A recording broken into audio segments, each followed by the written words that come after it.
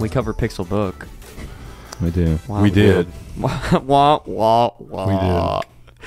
So let's just talk Rip about the it. Band-Aid off. Let's just talk about it. So. We've got a picture of the OG Pixelbook there. We got a print. We have we do have a Pixelbook. print. We have a awesome photo of the Pixelbook Go and the original Pixelbook up on the screen. Yeah. Beautiful, beautiful, beautiful. R.I.P. Yeah. So yeah, it's that's not something that's going to be announced because it's not happening. No, and it's Unfortunately. Because if you think about the market, like where it is right now, where we sit, and the devices that we have coming out, you know, the Dragonfly is a perfect example of this device that is cutting edge and has all kinds of new features, and it's awesome. I mean, heck, was it made by Google, their Instagram account that they put it in meet there. the new Dragonfly.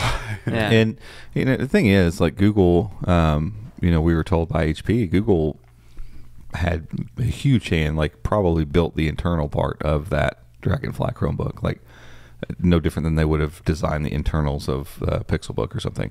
So they had a huge hand in doing that. But then HP obviously finished off the outside. And as nice as the Dragonfly is, as great as an experience as it is to use it, there just is something different. And it's an attention to detail, but it's not as if the Google made Chromebooks are the only ones that have that attention.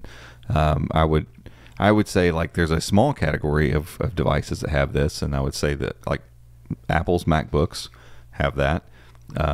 Microsoft's first party Surface hardware has that, and then Google's Pixel and Pixelbook devices have that. And you know, it's strange because it seems like it's hard to define because, like Abe said, these weren't devices that had the best overall hardware technically. I mean, especially from an internal standpoint. I mean, you could argue no, like I mean, the Pixelbook Go had a mediocre screen. You know, it's like it's a 1080p 13.3-inch 16:9 panel that didn't get that bright, and it's fine. It's fine. I'll never forget being at Vegas, and that was the one I had on me.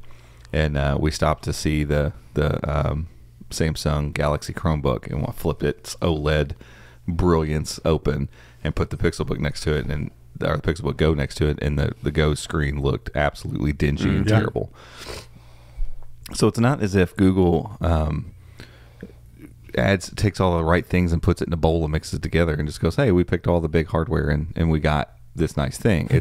We're going to take good stuff, but then we're going to have this craftsmanship and attention to detail on the outside parts of the device that are necessary to make something that feels different. And, you know, we're going to spend a lot of time researching and developing how we're going to make the chassis and then figure out how to fit the parts that we want inside that. And, you know, that clearly takes a lot of time, a lot of effort, a lot of skill. And I understand that that's probably why the Pixelbooks were always a little bit high on the price range. Right. But there's no substitute for it. And for right now, there's no OEM that matches that in the Chromebook space, and I don't think in the Windows space. Maybe a Dell XPS. Right. Maybe, but I've picked up XPSs, and I'm like, but something still not the same. Something just occurred to me though. You remember with the original Pixelbook, they talked about all the intelligent design and how they had designers from like over in it was like Norway and stuff like that. Like most OEMs have been making devices for so long. They have their flagship devices. They have their XPSs and their Elites and all that stuff. So when they create a new premium Chromebook, they kind of fold it into that. Google didn't have that, and it might have been an advantage to them because they took this and said, hey, here's who Google is. Here's our mantra. Here's our material design. Here's what we go for in the Nest line and the Pixel line. Let's create something around that. And it's more intentional design than you get with the other OEMs. And hopefully Google kind of, you know, prods and encourages other, because there have been devices, like I remember when we saw the first Duet tablet when we went to Vegas, when we walked in and saw it, I'm like, man, that could totally have a G on the back of it. It just had a googly feel talked to somebody that said that Google was heavy-handed with that device too. And you can see those devices where Google's kind of had their fingers on it like that. You know? So. And I go back, and I've mentioned this many times, but one of the first devices, Chromebooks, I ever got my hands on was the HP Chromebook 11. And if you go look that device up, you'll see it's white, pill-shaped. The unboxing is embarrassing, but you can go find it on our YouTube channel. We'll link it. Make sure to link it. But it you know, the box itself was like a pill-shaped white box and had a colored band. So there were 4 colors. The Google 4 colors were the options in the colors, and those accents came in on like the feet, and then like a part on the inside, like there was like a bar, or no, there's like a surround around the keyboard, and that was the color you chose, but it matched the color on the outside of the box. I mean, this thing looked like you open it up, I don't even think it had HP on it. Maybe. And I think it just said Chromebook. I don't think it did. And on the bottom of the lid, it said Chrome on it, just like the original Chromebook Pixel did. It had upward firing speakers, just like the Chromebook Pixel. It had one of the first, like, it wasn't, no, it was just an IPS panel, but, you know, the other couple Chromebooks that were out by then, or at that point, were TN panels, so they looked terrible. So it was IPS, so it had nice, dark, inky kind of colors and stuff. It just had a really slow processor in it. But it had great keyboard. No, that one was shoot. How was that, Haswell or pre? No, that was pre. I can't remember what crappy processor they put in those. It was that old Exynos, that very first Exynos, Samsung Exynos chip.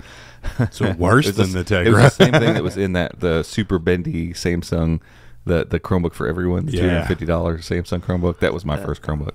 Was that got the one? We've got three, one. the series? Series. It's in that box right there. Series 5. Top of the shelf. Series 3. Yeah, Series 3. They had a Series 5 that was out. 2 Series 5 that were out before it. And then they made that super duper cheap. I mean, it's like made of rubber. It just like bends all over the place. Floppy. Very bendy. But, yeah, so Google was clearly heavily involved there. And you could see it. And like you said, with the Lenovo, I'm trying to think if there's been any other devices where it's like, we don't know for sure, but you can kind of tell that's the case. There's nothing off the top of my head. The bigger HP 14, my first one I got from you, it felt a little googly, probably just because it was white. But yeah, I can't think of any Lenovo others. did the light bar on that one, but that was it never even did anything. and you can't buy it, so whatever. But I think that kind of highlights what role Google could play in a Pixelbook free world, where Google could step in and not just assist manufacturers, but like collaborate. Yeah, really work with them and brand it, or I don't know, market it in some way, or I don't like. I think back. I need to go look at that HP again because I'm trying to remember what was on it. I know there was an HP logo somewhere on it, but I feel like it was so downplayed. And even the launch event for that device, I remember, was on Google's campus. It was small. Was it on the keyboard deck? It was like a little round HP. I just can't remember now. See if you can find it in the cam. Yeah, good luck with that one. HP Chromebook 11. You might be able to find some pictures on the interwebs. What year was that? 2014? 2014, something like that. Go back and watch the unboxing. Yeah, it's great. It's great fun. I did that one on eBay for $16. I'm pretty sure I had the chairs stacked up at the pizza box. I mean, got to start somewhere. Yep. Got to start somewhere. So see, look, there's no HP branding on that. Now there might be on the lid. I don't know. And they made HP Chromebook 11 G blah blah blah blah blah. They've got their the one we destroyed was a HP Chromebook 11 G9. They just keep making new ones. None of them look like that. That was the only one that they did that with. And so I could see a future where Google starts doing this with manufacturers in this very overt way, where they don't have to go make their own Chromebook, but they could still influence the market in a few ways by taking what they know about on the bottom. Really? Let me see. Look at the feet though. So those colorful feet. Yeah, that's so cool. We'll make sure to throw some photos up on the video. It's on the bottom of this thing. And so like, but it also it didn't have any Google. Sorry to on interrupt. Google on the bottom by the foot. Okay. See, that's I mean, crazy. Yeah. There could be some of this co-branding. We're making this with Google. Because what was the thing? It feels like the Nexus Display edition phones, that kind of thing, where there's heavy collaboration without it having to be a first-party thing. Right. And so, and really all that Google would have to do is nudge some of these people. You have HP or Asus or Lenovo or Acer that have, and Dell if they ever decide, or Samsung, that have the scale and the ability to build devices, like this, unique devices. They just need to decide that they want to pay more attention to the outer portions. And when it comes down to it, that's what makes them different. That's what makes the Pixelbooks different. It's just the attention to that outer part of the hardware. And they should, because there's no reason not to. I mean, the software is the software. It doesn't change. Google doesn't allow that. It's the same on every single device. All the internals that's already been tweaked, and everything's ready in the repositories. Focus on building that perfect exterior device. You know? Yeah, but I think the other thing that becomes a difficult ask in this situation is the fact that you can go to Best Buy right now and go pick up every Windows laptop. Don't pick up Microsoft's, but every other Windows laptop, and tell me if you do find one that matches Microsoft's, Apple's, or Google's build quality. There's not.